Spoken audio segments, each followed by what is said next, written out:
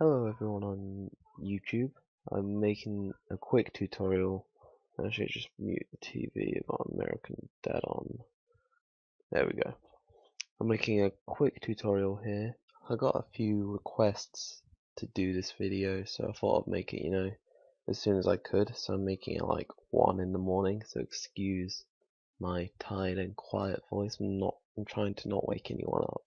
So I've made this tutorial to show you how to replace the textures in Toontown Offline. So you see I've got my Toontown Offline folder open here, the main directory for it. And I've got my I got my old Toontown phase files here, which I wanna use to replace some textures in Toontown Offline. So first, what you do, you open up your main Toontown directory. For you, it should be called Toontown. I've just renamed mine because I installed the 1.0.2 update, which ended up being a failure, but I decided to keep it anyway. So you want to open up the Retro Resources folder. Then, if you're gonna be just replacing it like from the old Toontown phase files like I have here, then you wanna open phase 3 here. You go to Maps, this is where the textures are located. Open that. You do the same in this one as well. So go to phase 3. Maps. I mean, if you're going to be editing the textures directly yourself, you won't need this one open. You can just open them up in Photoshop and edit them, whatever you use. So you find a texture that you want to replace. You see here you got a whole bunch of closed textures here, which you can edit in Photoshop, which is really cool. What I did is I think with these, so I got I think I replaced those. I'm pretty sure I did I think I got those textures from here. Pretty sure I replaced them into there. I'm not too sure. The one I was going to show you though is this one. You probably saw it in my how to install Toontown Offline tutorial. I had the old Toon Select screen, which I have here, which you can see I've edited it in Photoshop to make it widescreen.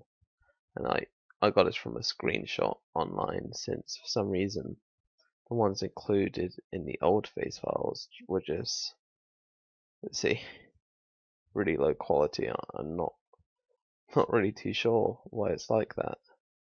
So I got a screenshot online from Google, and it had other tunes on there and stuff, and I photoshopped them out, but I didn't do a thorough job. Like you can see here, you might not be able to see it in the video, but you see there where the colors don't really quite match and stuff. But yeah, I edited that in Photoshop, and it's literally just that easy.